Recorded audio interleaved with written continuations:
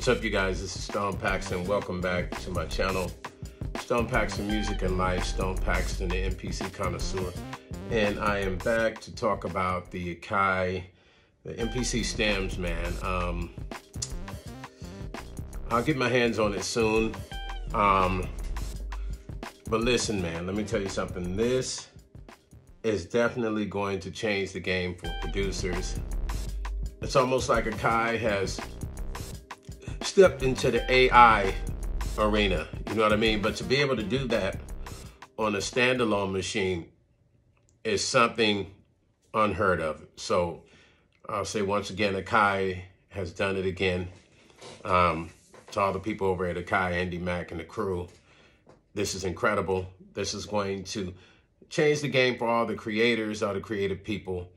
I'm looking forward to being able to utilize that in standalone mode and to create some records. But it really takes the whole sky is a limit thing. It takes it to a whole nother level because you will literally be able to do anything you can imagine in standalone mode as well in the software mode. So I'm excited about it.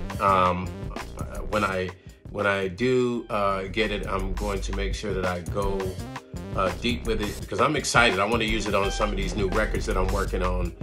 I plan on taking some of these records that I have with Mila and to rework these records with that, and some of the records that Rufus Black and I are working on with Salt and Pepper, or Salt or Pepper on their projects, you know what I mean?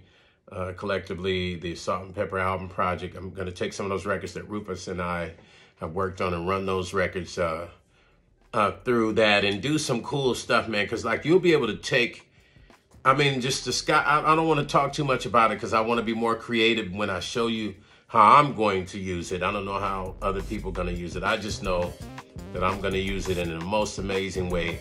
I mean, I use this machine in all of my Akais, including the old one. I've always used them in a real creative way, in ways that most people don't use them. But check this out. This MPC stems is on a whole nother level. It has brought Akai into, once again, the AI arena. And man, I'm looking forward to just messing around with it and creating some amazing stuff, plugging my guitar into it, plugging my drums into it and creating some new stuff.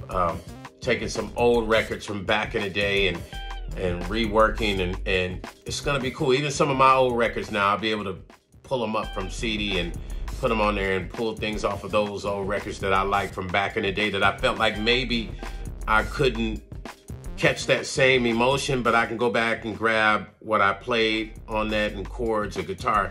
And it was just something about maybe those records that I didn't want to replay it because I felt like it was an atmosphere I created. So now I can go back and grab that and pop that into the now and then rework it. So I'm looking forward to the Akai MPC stems. This is exciting, you guys. Akai is giving us another great surprise.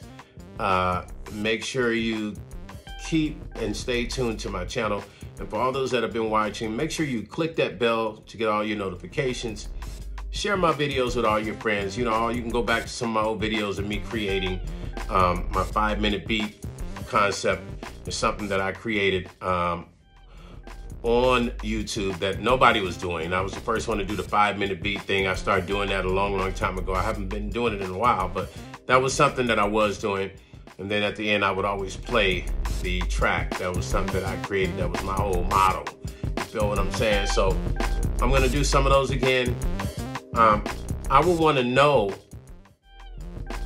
if you can create on these machines. I would want to hear people creating on these machines. I would want to hear a variety of styles created on this machine. You know, I mean, I want to see if a person can use this machine like Babyface uses his MPC, and he's always used it.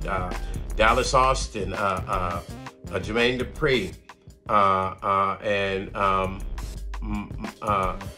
my boy Rodney Jerkins, like, you know, and tons of other people that use Akai MPC, but they use it in a way, like I said, Roger Lynn, when he first created the MPC, his thing was the MPC should be played like an instrument. So the way I use mine, I play it like I would play my piano. I play it like I would play my drums, and I play it like I would play guitar. You gotta play the machine. You have to use it like an instrument. You know what I mean? Make sure you guys stay tuned for my next video, Stone Paxton University, Stone Paxton Music and Life, and Stone Paxton, the MPC connoisseur, and I'm out. Catch me on the next video. But look, as soon as I get the MPC stems, I'm on it. I'm supposed to be at NAMM. Doesn't look like I'm gonna make it this year. I'm supposed to speak there, but there's so much going on with me right now. I'm not able to reschedule to get there and to speak and all kinds of other stuff. But anyway, March 2nd, I'll be performing in Philadelphia at the Cicely Tyson Center. March the 2nd, me and my band, Philadelphia Cicely Tyson Center, March the 2nd, okay? All right, Stone Paxton University, Stone Paxton, the MPC connoisseur, Stone Paxton Music and Life, and I'm out.